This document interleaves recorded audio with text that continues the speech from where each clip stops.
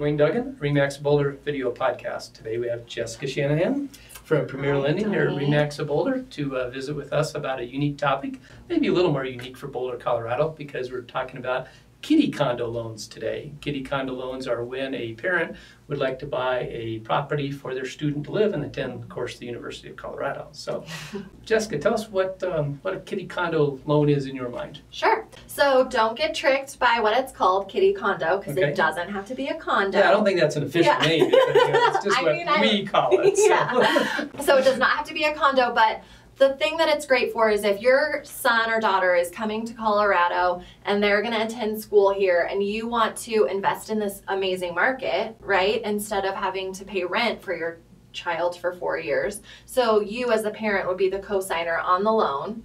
Your student doesn't have to show any income, so no income requirements for them.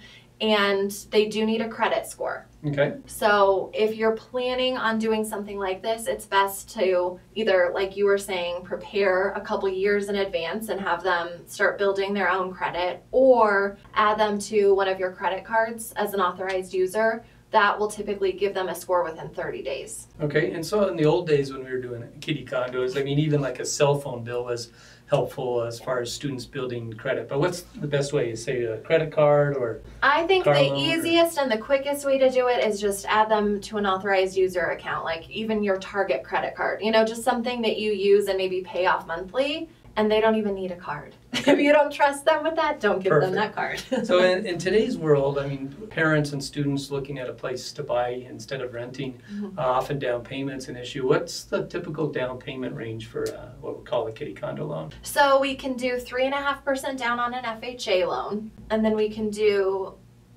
as low as 3% down on a conventional. There are some different income qualifiers with that 3% down, so probably plan for, let's say, 10% down. Okay. Interest rates are the same as they would be on a primary purchase for yourself, so you're saving money there, not buying it as an investment also. Okay, so generally 10% or under you could potentially get in, and that's opposed to if it was a pure investment property, maybe you're 20 or 25% down, so that's not too bad at all. And so you said terms like interest rates tend to be about the same as interest rates are the same, right? So based on, you know, loan to value and credit score is what we look at, but you won't have a hit for anything else. Okay, and students sometimes they may not want a house, so is this program available though for single families and condos? Yes, okay. It is. Yeah. Right.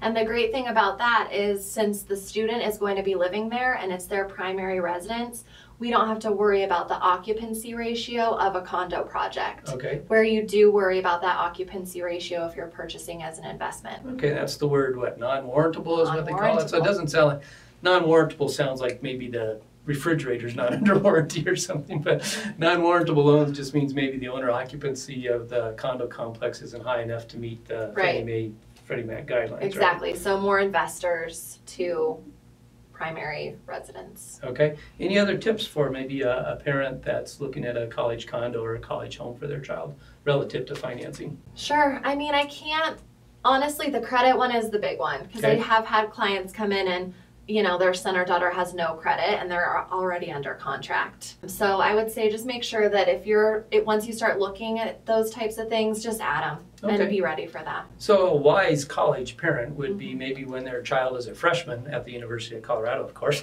that they come in and see you and start to plan for the year ahead for when they're in their second year, because I think they still have to live in the dorm the first year. But it would be a good idea to start planning that credit and figure out how they're going to do it. And how about rental income from roommates? Is that allowed to count, or the parent has to qualify on their own? So there is an option to get that done. We can use rental income if we can show a history. So let's say you were renting, you know, your son or daughter was a sophomore and they were renting a house, and then you decided to buy a house instead. If one of those roommates is moving with them, we can show that 12-month history, then we can use that rental income. Perfect. Yeah. All right, well, that's a bunch of ideas that could help some students and their parents to get involved in investment real estate in Boulder, Colorado. Jessica, thank you for being here. Thanks, Duane. Duane Duggan, RE/MAX Boulder video podcast, signing off.